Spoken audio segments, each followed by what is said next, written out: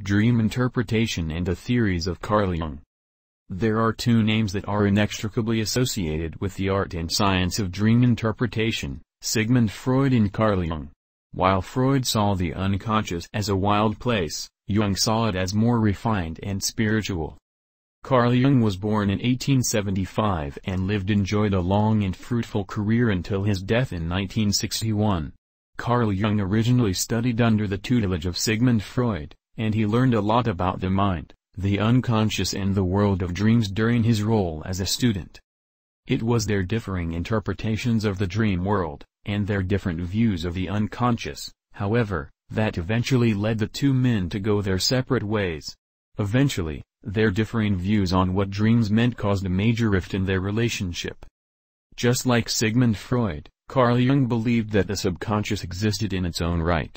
Unlike Sigmund Freud, however, Carl Jung did not view the unconscious as a wild, instinctual and animalistic place. Instead, unlike Freud, Jung saw the unconscious on a more spiritual level.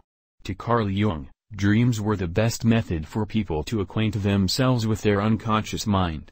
Carl Jung did not see dreams as a way to hide the dreamer's true feelings from the conscious mind, as Freud did. Jung saw dreams as providing a guide to the waking self and helping the dreamer achieve a kind of wholeness. To Jung, dreams were a way of offering solutions to problems the dreamer was experiencing in his or her waking life. Jung and archetypes. The most common facet of dream interpretation associated with the work of Carl Jung is that of archetypes. Jung believed that there are certain universal themes and universal images that were common to every culture and every civilization around the world. To Carl Jung, these universal archetypes were proof of what he called the collective unconscious, or memories handed down through the ages from one generation to the next.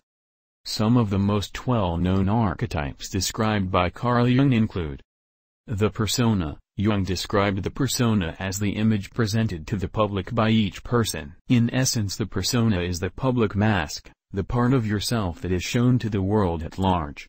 The opposite of the persona is the shadow. The shadow, whereas the persona represents the parts of the personality that are shown to the world, the shadow archetype represents each person's rejected aspects of themselves. The shadow is often seen as a symbol of fear, anger or weakness. The anima. Jung saw the anima as the feminine aspects of the male mind.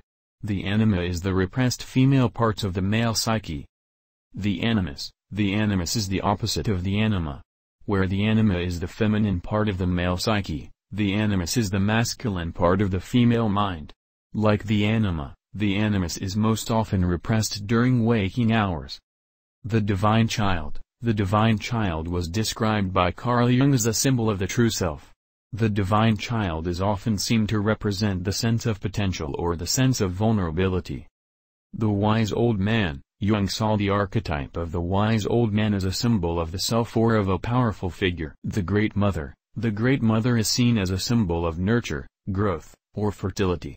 The great mother archetype is also associated with dominance and seduction.